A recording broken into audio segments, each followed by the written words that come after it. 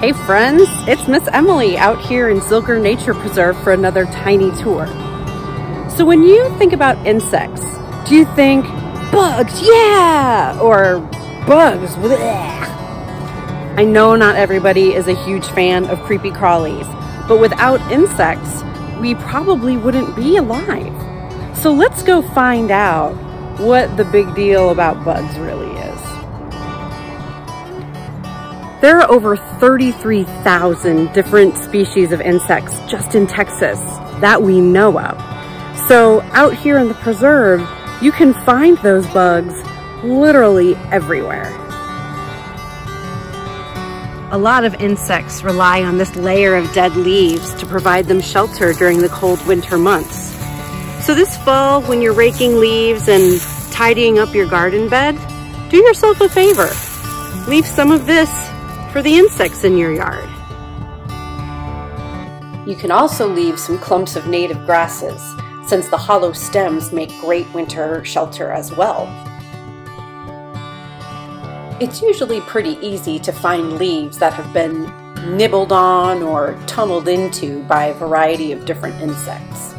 Sometimes this harms the leaf, and sometimes it doesn't.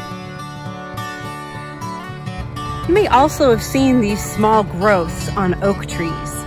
This is actually called an oak gall.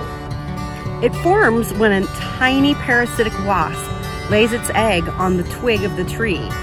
This is the tree's response to protecting itself, and the larva of the wasp develops inside this gall. A few weeks ago, we talked about the layers of the forest. The forest floor is a great place to look for insects, especially decomposers like termites and ants. Carefully flip over any rock, and you're bound to find insects.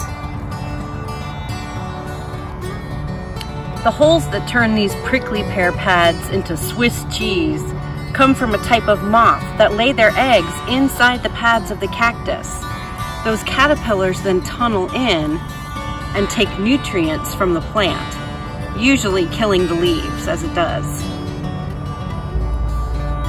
It's not uncommon to find this fluffy white growth on the pads of prickly pear cactus. What you might not know is that those are actually a type of scale insect called cochineal, a parasitic insect that lives on these pads. What you might also be surprised to learn is that if you squeeze these insects, their exoskeleton contains a bright red dye called cochineal.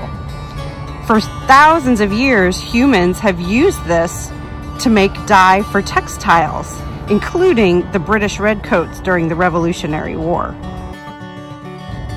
Even here at the tail end of fall, you can still see hundreds of insects that call the tiny pools of Mirror Pond their home. Some skim on top of the water, and others will spend up to 2 years under the water, developing from larvae into adults.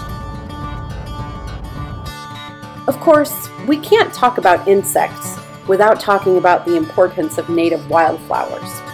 Whether they bloom early in the spring, throughout the summer, or late into the fall, they all provide an important source of nectar for pollinating insects. Some of them smell sweet and floral. Others smell pretty disgusting, like rotting meat or even scat. Turns out there's an insect for everything. What you see here is a swarm of dragonflies.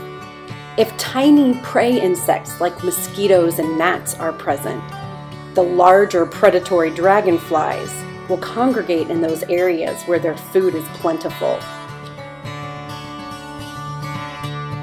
So it's pretty obvious that insects are everywhere. If you want to find them, the best way is to just slow down, look carefully, explore what's around you. And really, that's the best way to enjoy all of Zilker Nature Preserve. I'll see you next time for a tiny tour.